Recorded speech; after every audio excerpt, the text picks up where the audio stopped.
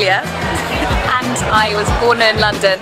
I heard of the secret food tours just from friends, and obviously I've been to SoHo before, but being on the secret food tour was something unexpected, I would say.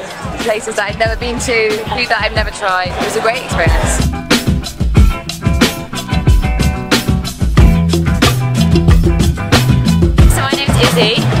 I grew up outside of London, so as much as I live here now, it was really exciting and fun to go to different places that I hadn't necessarily had an opportunity to try yet in SoHo.